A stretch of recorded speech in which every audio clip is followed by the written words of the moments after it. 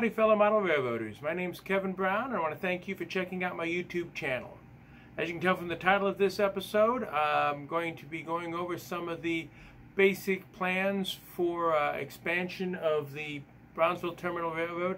I'm still not completely convinced that's the way I'm going to go, but I thought I'd try and draw it out and figure out how much more I can do in the space back here that I'm going to have. Before we get to that, I'd like to show you some additions to my rolling stock and layout, so I hope you enjoy. Thank you very much. Here comes the newest addition to my Amtrak fleet, the new Viewliner baggage car. It's a wonderful model. It's been showing up, the prototype's been showing up on the Texas Eagle going through town, which is a Superliner equipped train. So I think this really will add to the Superliner train, and I really like it. Really nice car.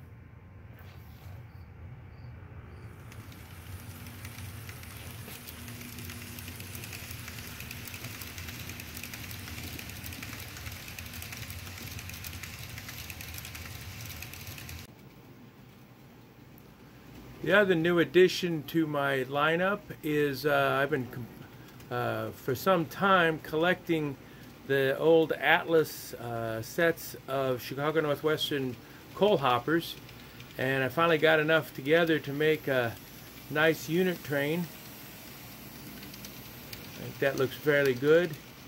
I still have to do some work on couplers and stuff, but the big problem with these Atlas hoppers is they're pretty darn light, and so I had to do some modifications to that, and I'll show you how that worked out in just a sec. Here's one of the new coal cars taken apart. As you can see, I added all sorts of little shot and some diluted white glue. Brought this up from a weight of right around ½ an ounce to right at 1 ounce. And I also had to cut back the little prongs here that held it in place so there's room for the ballast, or for the my ballast. So all in all, not a bad little project. I still have to invest in some microtrains trucks, but at that point, this unit train will be ready to rock. Oh, other thing, here's my CMX cleaning car. Started working with that. There's some places on the layout it doesn't like so far. I got to figure out what's going on, but just a couple times around the layout, it picked up a lot of gunk. So it obviously does what it needs to do. I'm just going to have to figure out how to make it work on my layout a little better. So, making progress there too. Now on to the layout plans. I suppose the first step is to show the space that I have available in some detail, and then I want to do some quick sketches, show some quick sketches of the possibilities for expanding this layout into that space. So we'll start off with looking at the space, and I warn you, it's not for the faint of heart, because it's really full of a lot of junk. You wouldn't know what to look at it. I've been weeding this out for a while now, and there's still a lot to go. My goal, as I probably told you, is to have all this stuff ready to start working on by Christmas break. Means I've got to move a lot of stuff between now and then, but making progress. So anyway, without further ado, here's the space available to me. Okay, by way of reference, here's the layout as it stands now. The room is more or less divided into 2 equal segments. This segment is the one that's going to be reserved for my gaming hobby, and I've made progress on that, and that means that the gaming table that my layout's been staying on happily for a while is going to be more used, so it's time to start thinking about where else to put it. Now, trying not to make anybody motion sick, the space I have available starts on this side of the chimney and extends down to that wall, and come down here an equal space, which will probably end up being about halfway through that printer. Overall dimensions, around 12 foot square, with some issues. You'll notice that I have a place that's wonderful for collecting junk, a shelf roughly about 30 inches wide along 2 edges of what will be the layout space. And I can show you in a little more detail why that's necessary. On the bright side, I don't have, from this space here, I do not have to, I can go right up to it. There's plenty of aisle space on this side left over. And behind this wall is a rather useless room that I might be able to expand into for staging yards and things of that nature. Let me take a quick look over there and I'll explain some more. Okay, I've stepped over to the other side. This is my work area, which is full of, as usual, stuff. But you can see the foundation footings come out and down clear around this part of the basement, which is why I had to have those extensions over there, which limits the space. There's 30 inches or so is going to have to be reserved. Can't go any closer than that. And here is the other side of the wall I was pointing to. The layout space is just over there. And this is the space that, with any luck at all, I can use for storage yards and things of that nature. It's not the, it has a brick floor and it tends to be rather a damp place. So I really don't want to expand the layout itself into this, at least not for a while. But for the moment, it does have some uses and can be used in the planning. So now that you've seen the space and the terrible amount of stuff I've got to move out, I'd like to go over some quick drawings and plans, and I'll talk to you in a sec. Okay, here's the rough outline of the room as I described it. The black lines, of course, are the solid walls. The red line here is that ledge that has to be taken into account. Here's the dotted lines over here representing the other room nearby that we could use if necessary. There's the chimney. That was a point of reference. So based on this, each square is a foot, more or less. This is a gross approximation.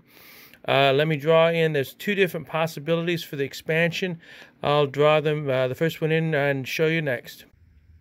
Okay, so here's where everything started out as far as the design. You'll see that it allows for all of my main cities to be more or less in the same spot. There's Brownsville, Thomasboro, Minneapolis, and the addition of a new yard. Had a lot going for it. It takes into account the ledge that has to be reckoned with, so I can't go all the way to the wall. Ends up with about 8.5 feet of space on each, 8.5 feet square of space in the middle to play with. It's got a lot going for it, but there's just a couple problems. First off, it has no space for any staging yard, and second, and more importantly, Brownsville module just doesn't work like that, and I'll show you what I mean in a second. Alright, here's the end of the Brownsville module, and you can see that a new corner system would have to curve off this way, and that would leave these being very tiny little stub tracks if I just stopped it there. So I didn't take too long to figure out this basic scheme wasn't going to work out terribly well. But I had another idea that utilizes the space on the other side, and I think it's far more workable. Let me show you. Okay, here's the new design, and I think a better design. The city of Brownsville and its passenger terminal are now butted up against the wall. What that means is now there's space for staging and utilizing the Brownsville tracks to get into the staging. It also means that this yard becomes a stub yard coming to the, so that little bit there could kind of help hide the problems with the end of the Brownsville terminal. All in all, I think it's a much better design, much more staging, uses a little bit of the room next door. It's got a lot going for it. I still have questions whether it's a particularly good use of space, but in general, it would allow me to more than double, way more than double the size of my layout and continue to use the modules and the work I've done already. So that's a plus. So I'm still kicking this around, but I'd be very curious to see what everybody thinks, if they can understand my hen scratching here. If you got any suggestions, please let me know in the comments. I would very much appreciate it. Oh, and just to let you know, I've got my helpers here now. Oscar and now Mia. So I think they've got the seal of approval. So hopefully we'll see if this is what's going to be the final design. So that kind of sums up where I'm at as far as design, still incorporating the modules. I would appreciate any input, any suggestions anybody would have. I'm not convinced that that's the way I want to go, but it has a lot of advantages going for it. There's another layout, which I'm going to talk about next time, found in an old model railroader. And I think it has great potential for the space as well. Obviously, it would be an abandonment of the modular approach and strike out on something new. So next video, I will try and talk about that possibility in a little more depth, and I'll play around with the design here for a little bit more as well. So, you know, that's kind of where I'm as far as this layout design. As far as my group, the N Scale of Bloomington Normal, this has kind of been kind of a dead time. We have another visit to Castle Gardens the first Sunday in September, and I believe it's the third Saturday and Sunday in September is the Decatur Train Show. That's a big deal. We'll be there, and there'll be have some video from that. So that's what's going on with that. As always, please thank you for watching, and if you like what you've seen, please subscribe, and I'll catch you next time. Thank you very much. Bye-bye.